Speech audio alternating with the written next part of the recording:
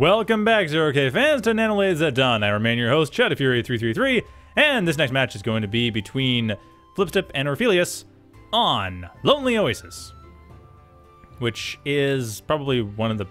I'd say Adansonia is the best map of this whole series of tropical island maps by Sprung. Lonely Oasis is a close second. And let's begin. Flipstip going for Gunship plant. They seem to be enjoying that. Orfelius going for Shieldbot factory, which I kind of agree with. I mean, it's a good factory. Does work. So yeah, makes sense to me. So yeah, that is how we are going today. And Orfelius is just going for a quick bandit for scouting. No dirtbags for Orfelius, which is unusual for Orfelius. And Flipstip again with Nat and Banshee. Will it work this time? I really want to know. I kind of want to see this work. Admittedly, as a cheese strategy, I'm not so sure, but as a strategy, yeah, this is a cool strategy. I want to see this work more often. I feel like it just doesn't get, like, when do you see gnats used? I mean, really, how often do gnats get used? It's almost never. Oops. It's almost never. Okay, it's occasional, but it's not as often as I'd like. I like the Nat Banshee setup. It's just a personal taste thing. The casters just giving their personal taste opinions. So yeah, Orfelius should be able to get in pretty quickly and check this all out. However, the one thing I'm worried about a little bit is that Orfelius is not really aware of there being the Banshee Nat setup coming in. There's not much here. In fact, there's a Lotus. Like, Lotuses are probably the best thing to try to fight against as a Nat Banshee setup. So 3 Nats, 2 Banshees. This is going to be painful. And flips up with the economy afterwards, because, well, you know, who knows? It might not work. You might want to actually go for something a bit safer. Like with the last game, where it ended up not working at all. And... moment of truth! Let's see what happens. It looks like Vandal's already coming in. There's enough advance warning that a Vandal could come in. Commander stunned out, but once again, not really working out. At least Flipstip's able to get the units away this time. Apparently, there's nowhere near as much lag as there was in that previous game, the Isle of Grief game, so there is at least a way out of this. But the Vandals gonna get over to the edge of this cliff. Are they gonna... No, they're not gonna spot it. Really? I mean, no, I can't see them. Alright, that makes sense. Like, the Vandals should, in theory, be able to hit that, but... nope. Well, maybe, but they didn't go far enough to actually see them. So at this point, Orfelius not too concerned, getting the Vandals up just in case. And Flipstip just getting their economy up. I mean, at the very least, they forced Orfelius to stay inside of their own base, so Flipstip has a chance to just build stuff up, get their power plants, get all their metal extractors, just set up their economy. Or stand there idly, not doing anything. I mean, there are some Banshees going around, but Flipstip apparently forgetting to build things. Not sure what they're focusing on right now. Well, focusing on Orfelius' base exclusively. Trying to set up distractions. That is all they're trying to do right now, is set up these distractions, not looking back at their own base at all. What are they planning on doing? Something weird must have happened this game. Like, normally Orfelius is here to tell me what's going on, because this is odd. Flipstip finally getting their economy going again. I'm not sure what happened there. Oh, I think I know what happened. They probably set something up with their commander and accidentally hit the stop button and didn't realize it. So they were thinking, oh yeah, my commander's doing stuff. I'll just deal with this assault here, deal with my army. And then it turns out, no, they accidentally stopped their commander from doing anything. They just halfway through an order. Bit of an advantage for Orfelius at this point. Although Orfelius, like I said, while they do have their build-up, they don't have a lot of raiding units. It kind of forced Orfelius to build a lot of anti-air, so Flipstip does have the advantage in the sense that, well, not the advantage, but does have a way of getting back even, because they don't really have to worry about getting attacked. Except for the Wasp, that does actually kind of have to worry about getting attacked. But other than the Wasp, other than that, they don't have to worry too much about getting attacked, because they aren't going to be hit too hard when stuff happens. At any rate, Flipstip, yeah, they should get their economy up, no problem. So that's the thing. They're pretty good. Orfelius with a nice... they have a really nice overdrive grid, though. Flipstip right now, not really going for that at all. They've got a little bit of overdrive, but not much. It's certainly not all connected as Orfelius's is. And the Nats finally getting the attention of the Vandals, and that's pretty much it. Yeah, there's not a whole lot I can really say about that. The Gnat's dead. Not doing a whole lot, but that doesn't matter to Flipstip, because Flipstip just cares about economy. Like, they've scared Orfelius sufficiently, and of course, applying a bit more pressure just to make sure that Orfelius remains appropriately scared as necessary, but for the most part, yeah, it's fine. For the most part, it doesn't matter. Orfelius is just there. Flipstip setting up.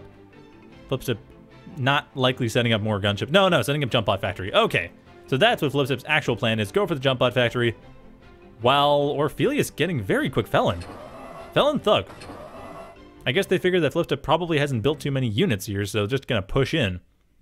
And the response to this, I mean, there's not going to be a response so much as just a blind pick, but it is a Jump Bot Factory. Now, as a total switch, the Jump Bot Factory is probably going to be used for Pyro or... no, probably Moderator Placeholder. I mean, it could be Pyro, but this map isn't that big and not that cliffy. So I could see Moderator Placeholder just as a way of dealing with whatever. It's not an uncommon composition, especially in the mid-game, but at the same time, this is an unusual mid-game. And I'm both right. Pyro and Moderator and Placeholder. All the things. And a Jack, for good measure. And Constables. And then loads of Placeholders. Okay, that's a bit of an odd cue, but it's all the things. Alright, so Pyro is probably not going to be super useful. I mean, the fire's okay, but it's...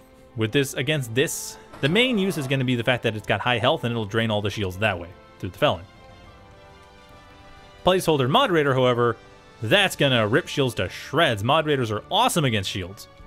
Like, seriously, when you consider that, remember, this damage, that's 500 damage plus 500 because any status effect damage is 1/3 of that is dealt as actual damage to shields. That's 1,000 damage to shields. And Felon's got, by default, 1,200, so basically it one-shots the shields away. And then it hits the unit afterwards. But as for the shields, it's just one shot, the shields are gone. But the question is, will that actually come up in time? Because there's a lot of pyros in the way, and those pyros are taking increasingly long to build. Flipstip has now run out of storage, has lost a few metal extractors. That's 6 metal per second they've lost. Not a huge deal yet, but it will be pretty soon. And by pretty soon, I actually do mean right now. An emergency Jack coming in instead of the Moderators. I mean, I can kind of see that. You just rush in, get past the shields, then stab under, and make sure the Felon's wasting all of its energy on a single unit trying to kill it.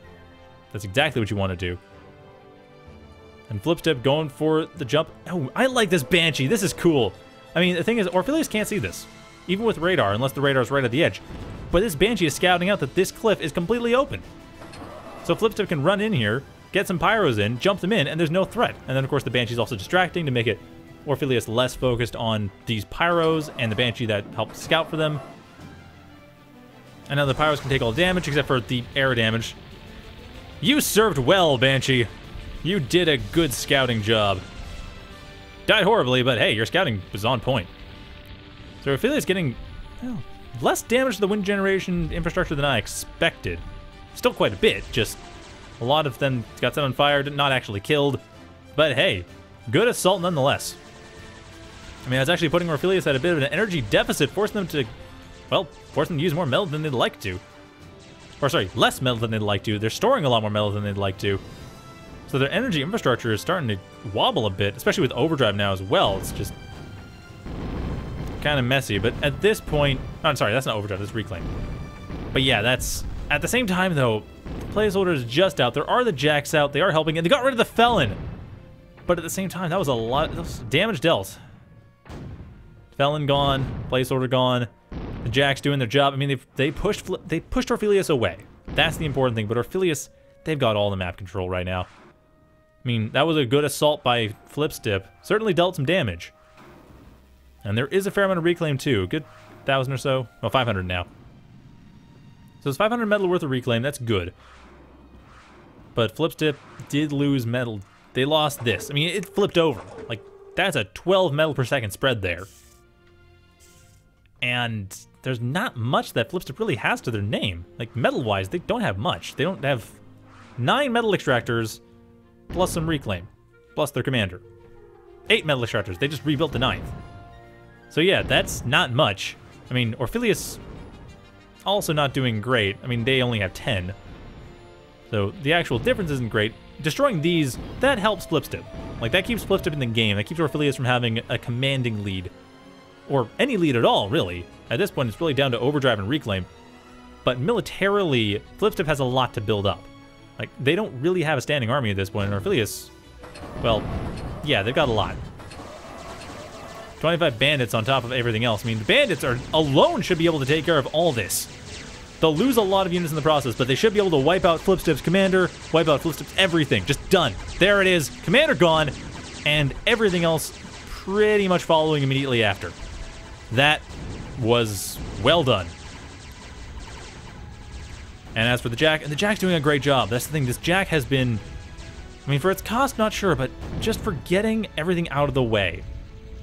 Because Jack's pretty much counter-shielded units, especially thugs, because they have to get under the shields, and the shields don't do anything.